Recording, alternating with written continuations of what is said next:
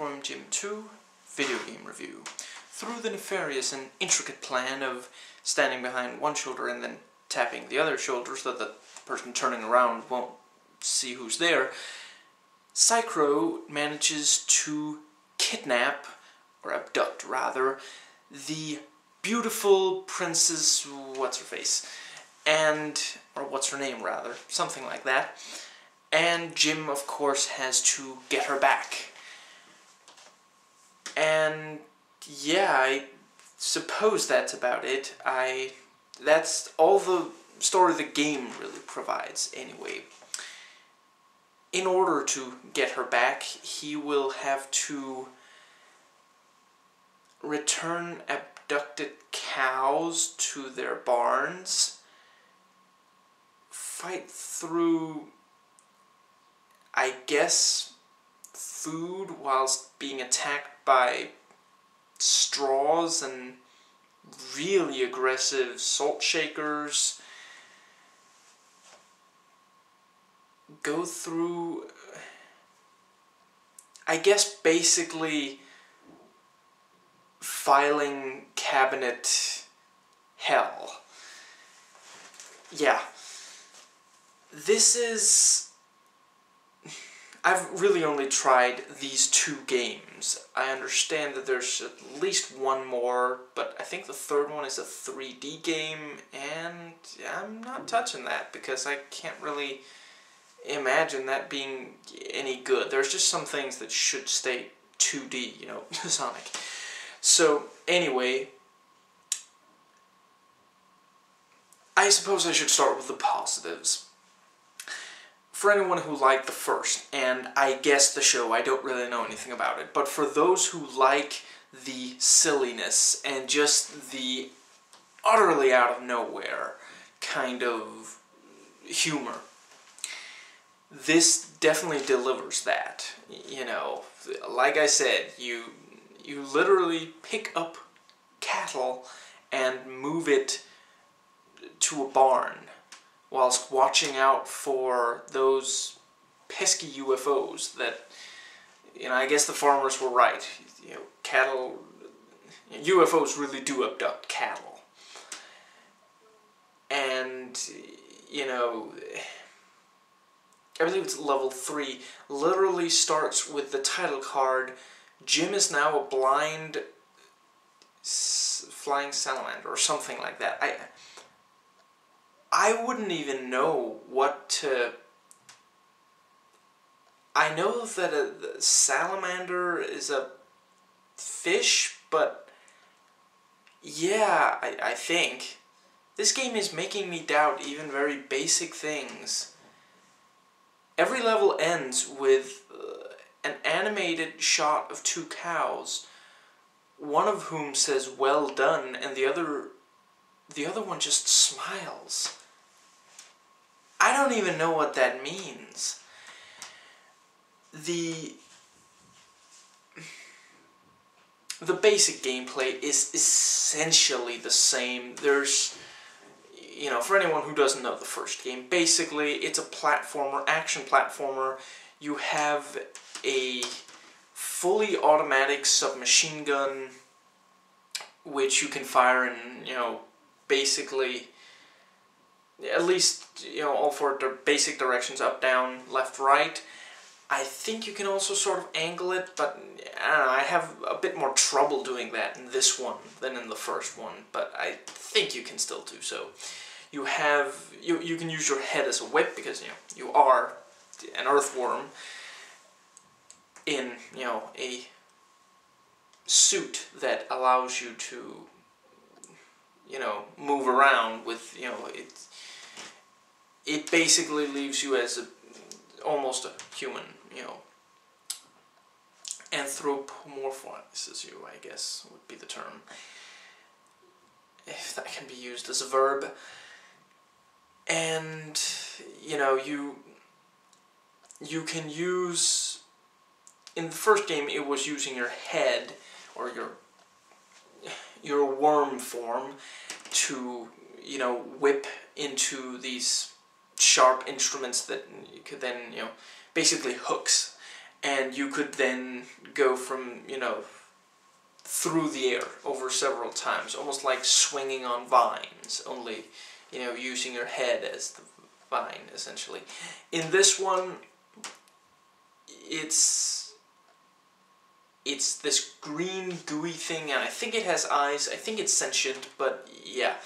It can also be used as a parachute, and it's kind of funny looking when when you use it as a parachute, which you really won't do all that often, but yeah, I'll get more into that. What this definitely does have on the first is more weapons. Basically the first, and the actual ability to shift between weapons, so you don't have to use the most recent weapon you've picked up, which may be your most powerful one, which you may want to save first. Basically, the first one has just the submachine gun, and this, heat-seeking missile, and then this, I don't remember exactly, but this powerful projectile, I believe. I guess it's basically like a powered-up version of the submachine gun. In this, you don't have the powered-up version of the submachine gun, but there is a weapon that has the exact same function, and the heat-seeking missiles are now, honestly, I think they're houses, very small houses, and I have no idea how that's supposed to make any sense, and I have a strong feeling that it's specifically not supposed to make any sense. Other than that, you have this additional submachine gun, which is basically like a glove, which fires with 3 fingers, and it fires out of all 3 fingers. It eats through ammo like you wouldn't believe, but it's pretty handy if, it makes you aim faster, basically, because you don't, you're now shooting in 3 directions at once, so you really don't have to think as much about the aiming. Then there is this basically BFG kind of thing, which, basically takes out everything on it. It's, what's it called? It's, yeah, anyway, other weapons, I suppose that's, well, there's this really weird thing that produces bubbles. I think I vaguely remember when I was younger playing this, that I found some way to make them useful, but I don't know. Nowadays it seems like they're just, you pick up that weapon, and if you're not quick to switch away from it, you might waste time firing some of it when you have to actually take out an enemy. It seems kind of useless, but I could be wrong. I believe those are the weapons. So yeah, basically you're running, gunning, and solving these puzzles that usually require speed and reflexes and some, I'm not sure thinking is really the word, but just, you do gotta put effort into it, maybe more like, really good hand-to-eye coordination, like in the first game. But yeah. Another thing this does have on the first is the graphics are better. But I'm afraid that's also where I get into the negatives of it, because while the graphics are technically better, definitely, higher quality, there are a lot of graphic glitches, and I mean, some of them you don't even have to look for. They're almost unmissable. The salamander level, there are these red things. I think you're inside a colon. I'm not sure, and it would certainly fit with, the...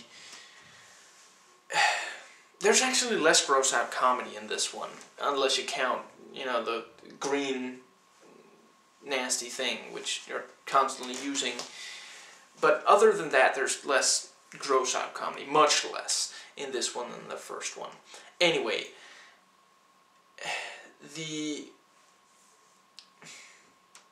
yeah, so you're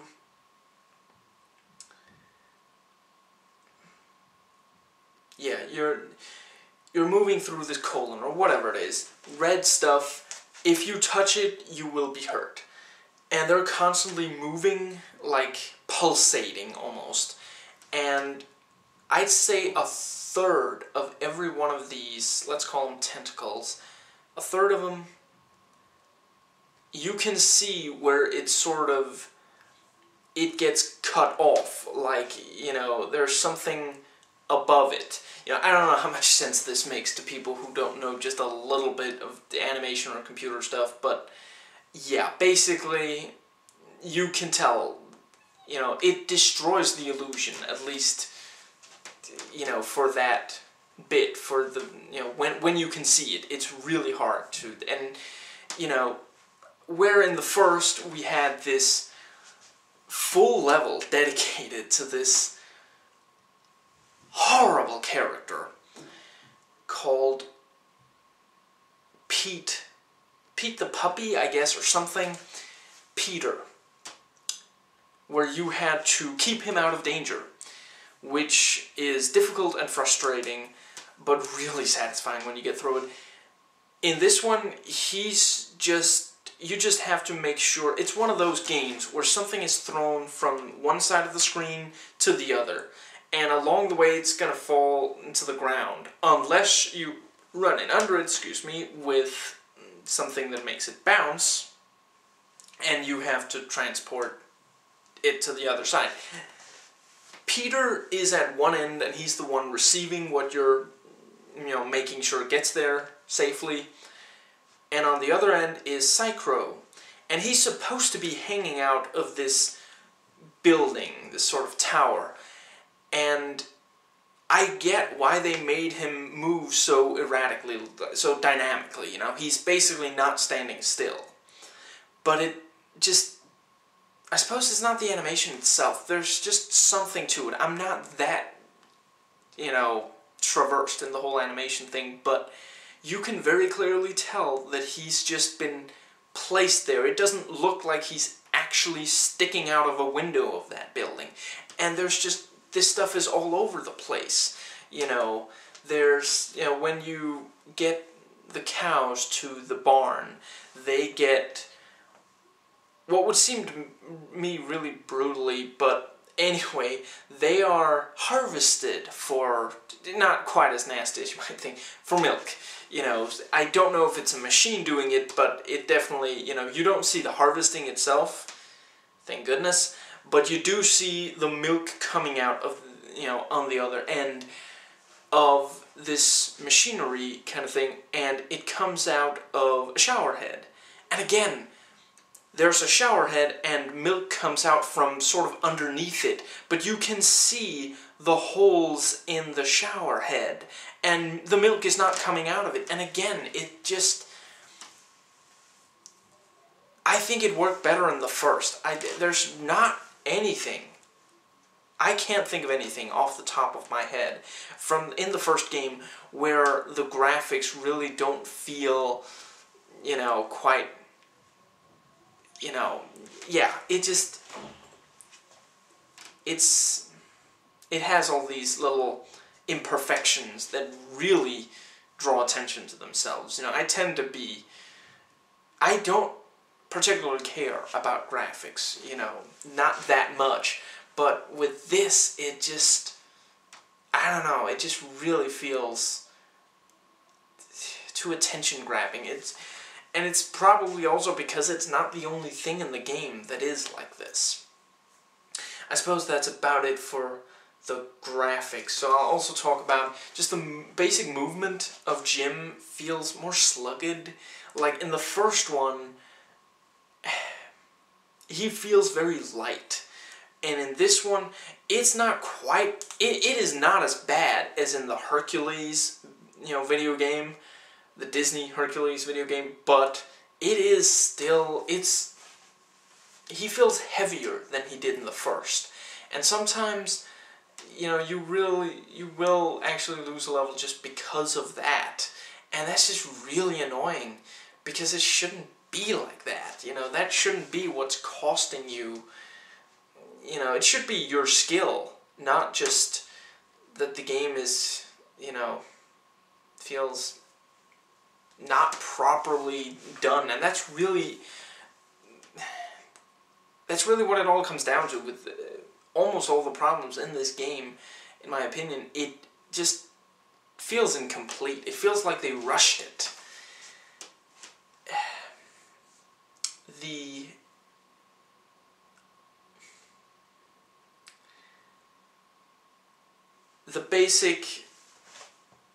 The sounds is another area. The sounds aren't bad, but there are way too few of them. In an early level, I noted that most of my enemies sounded like salt shakers. And on this particular playthrough, I'd actually forgotten the level. It's the second to last, and it's cleverly titled Level 8, you know, ATE. And yeah, this game is only 9 levels long. I will get to that. Basically, you know, it's the food level. And yeah, there is that salt shaker that I mentioned earlier in it. And that's where the sound is from. But there are all these other enemies who have the same sound, and it doesn't fit in the least. And it's just distracting. And, you know, it has this sense of incompletion. I would rather these enemies not make any sound other than... There's, I'd say, 3 different types of enemies, distinctly different types of enemies, that all have this sound. And I just don't see why it should... I can't think of any other explanation, really, than that they rushed it, that they didn't put as much effort into it as this really deserves, and as the first got. The first had no shortage of sounds. Every single level had several new sounds, you know. But yeah, 9 levels to the game. That's how short it is. You know, the first one isn't that huge of a game, and while it has 20 levels, granted, like 7 of those are essentially the same, you know, just increasing in difficulty. But so's 3 of these. You know, the Puppy Love, as it's called, 3 of the levels. That's 6 left for original concepts. That's not a lot. You know, again, with the first, and add to that, these concepts are just not that interesting. At least to me. You know, some of them, some of the concepts themselves are interesting enough, but I can't put my finger on very much in this game that other games don't have. And with the first, I really could, you know. I'd start listing examples, but I'd really rather, you know, just refer you to my video on the first game where I go through several of them. So yeah, you know, basically, you do have, you know, in this game, you fly as the, you know, salamander. You fly in plenty of other games. You know, even, you know, this, you know, platform 2D games, other games where you fly. And there's one, I think it's called Inflatable Head, or Inflated Head, something like that. And basically, Jim takes a big old puff of a helium pump, and his head grows, and he can now float upwards, and you can make him blow some air out, as well as, you know, stick his thumb in his mouth and blow his head back a size. And I think there's like 3 sizes. And, you know, obviously the bigger your head is, the more you're going to float upwards, where there is, of course, stuff that might hurt you. In fact, Evil the cat from the first game returns, and he tries to make your head blow. And if he succeeds, you will of course plummet down to the ground, which, you know, is an annoyance and a setback. And, you know, he does this by shooting, I don't know, you know, he has basically a blow gun, and he shoots these little pebbles at you, I guess, and he also uses his tail as a propeller, and then lets go and charges at, you know, downwards, directly downwards, with his claws out. But yeah, basically, you know, you can switch between these three sizes of Jim's head for these segments, and thus determine if you're floating upwards, which you have to get through the level, or if you're basically staying in place or somewhere in the middle. And that's, you know, not too bad. It's, you know, I don't know, I'd say there are other games that really have that kind of thing, and then, you know, Puppy Love, basically, if I wanted, I could find, you know, a game of matching or possibly greater quality on the internet, you know, for free. So, and obviously, I don't know, maybe back then they didn't have it as much, maybe, heck, I don't know, maybe this is the first game to have that, but it is just not that compelling, you know. Maybe also because on the internet, it'll actually have a, you know, points counter and maybe a high score or something. This, you're just getting through the level, you know, you're basically just trying to get through it, you know, basically trying to transport all the things until eventually Psycho will throw a bomb, which you then have to get all the way back to Pete, who will then throw it. You know, I don't know why exactly Jim can't just catch it himself and throw it back, but whatever. And if you drop, I believe it's 4, you know, I should just go ahead and say it. Basically what you have to make sure doesn't fall on the ground. I'm not sure if they are actually puppies, or maybe they're just stuffed animals that look like puppies. They look a lot like Peter. I really hope this is not like his offspring, because it gets dropped on the ground if you don't prevent that, and it just, it's kind of disturbing that it just, you know, breaks or dies or whatever. Yeah, anyway, if you drop 4 of them, Pete's gonna get mad, and anyone who's played the first game knows that when Pete gets mad, Jim has to pay. So basically, you know, Pete chews out Jim, rather literally, in his Hulk form, and that's it. Now, this most recent time I only played it on easy. It took me less than an hour and a half to get through the entire game, which tells you just how short it is. And I really don't particularly feel like playing it again, you know, and it has been ages since I played it last. I've played the first one far more. I enjoy that one far more. But anyway, yeah. In the first, you actually lost health when, you know, getting bitten by Pete, and for Pete's sake, the level in the first game, he actually carries you back in the level and spits you out, so it's a setback. In this, it's, you know, you don't lose health, at least not on easy difficulty, so it's really just a mild annoyance, you know, and yeah, you know, the level doesn't go on for that long, and it's still just a little bit boring, you know, it doesn't, yeah. One thing that it's somewhat different, you're flying and you're trying to transport this bomb, and yeah, there's stuff being shot at you, some of it from the ground, other stuff, you know, from vessels in the air, and you have to avoid the bomb blowing up before you get to the end. It's actually, it's Major Snot, or whatever, Major Mucus from the first game, you know, who you, in the first game, had a bungee jumping tournament with. He now has, you know, he's spread, and yeah, so there's just, you know, his forces and his mucus is, more widespread, now you have to transport a bomb to him in order to take him out.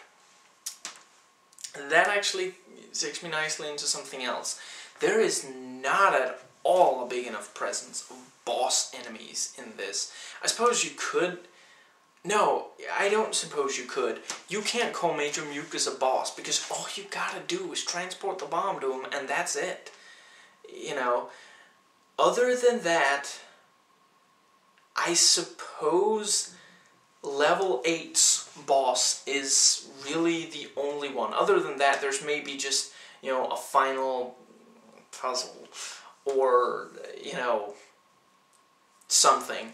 But, yeah, basically, level 8 has a boss very aptly named Flaming Yawn, I believe. And he is a bore. He is far too easy. It's too little too late, at that point it's just... But part of it is maybe just you really don't feel like you're being challenged, you don't feel like you're doing anything in this game compared to the first. It has the humor, and some of the levels are entertaining, and the game can definitely be challenging. And I would imagine on higher difficulties, it's been too long since I played it, but I would imagine it's even more of a challenge. And, it definitely does have some stuff, if you play this game, you will have nightmares about file cabinets. You have been warned. But on the whole, it's too short. It just isn't all that satisfying. And, yeah, but on the whole, the ending is still, pretty hilarious. It's not exactly as good as the first game's ending, but it's very much in the same vein, definitely. And, along the way, there are some great gags, The gag in one of the first levels, actually it might be, the end of the first level has a hilarious gag. And, yeah, a couple of other levels. The file cabinet, paper everywhere level, the ending of that is just abstract and bizarre and hysterical. But yeah, I suppose that is about it. Yeah, all in all, just not enough really, unique experiences from the game, especially compared to the first. Not as fun, much less memorable. Really feels like much less effort was put into it. Way too short, and not enough replay value. It does have, where the first game, or at least the first game's PC version, I can't speak for any other version, has a level selector. This one has essentially the same, but you have to, get certain objects in a level in order to be able to skip it. Which, that adds some challenge at least. But yeah, I think that's about it. I could go on forever, so I'll stop here. I've reviewed other parts of this series, the links are in the description box. Please rate and comment, and hey, if you like this video, that subscribe button's just waiting for you to click it.